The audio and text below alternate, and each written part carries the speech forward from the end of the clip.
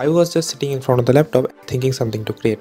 Then I opened my Notion, I went to the task list and see superhero landing effect. Then I go to YouTube and search superhero landing effect. I watched this video by Steve Ramsden and it's great. He created this in After Effects, but we will make it in Davinci Resolve. So let's start. As he describes in the video, we need to shoot two videos. The first is the jump shot.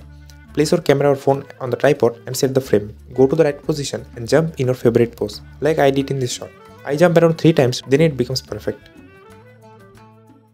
After shooting this, now let's take the second shot. Keep remember the camera is in the same position. What you need to do is move the camera in the upward direction. We will reverse the speed in the software, then it will look like the camera is moving from upward to downward. Now the shooting is done, let's move on to the software. Put the camera movement shot on the timeline, then reverse the speed of it. Right click on the clip, go to the change speed and click reverse speed. Then cut the extra parts of the clip and now put your jump shot in the timeline, cut the perfect jump and delete the extras. Cut it on the place where you are in the air. Match the places where you land on the ground and the camera is also moved totally downward. You can do it easily by decreasing some opacity of the upper clip.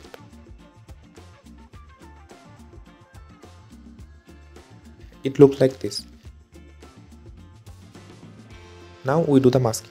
Go to the color page, make sure you are in the first frame. Mask your character by using the pin tool. Then right click on the node panel and add an alpha output.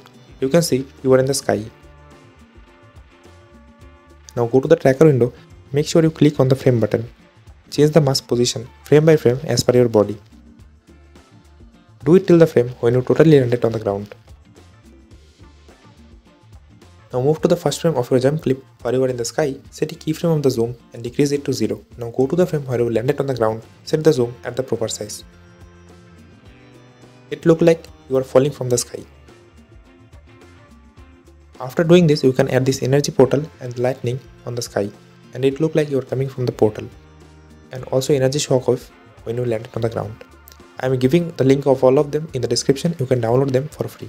Just place them at the right position and adjust the opacity also.